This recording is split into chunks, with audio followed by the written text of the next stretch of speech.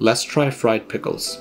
I don't have high hopes for this. All I did was throw some pickles into potato starch, chili powder, garam masala, and some salt, then into eggs, then back into potato starch, and then into panko breadcrumbs. And then I fried these off at 375 for about 2 to 3 minutes until they got crispy and brown. And that's it.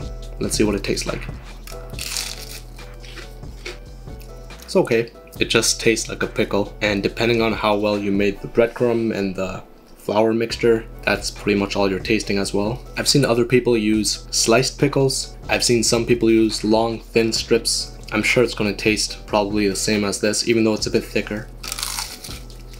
It's not bad.